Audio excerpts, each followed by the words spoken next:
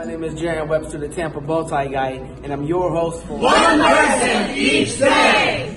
This is episode 207, and we're gonna meet my friend Ryan. Ryan sat beside me on my first flight from Tampa to LA. He slept a lot, but he was really cool to talk to when he woke up. Ryan is a project manager for an animation studio in Tampa, and he's been doing it for over 5 years now. His passion is writing, and he's had the opportunity to help out with storyboards, scripts, and much more. Some life advice: follow your heart. Do what you're passionate about. If you don't, you'll never really do anything exceptional. You'll never be satisfied. Whatever you do, just go for it and don't look back.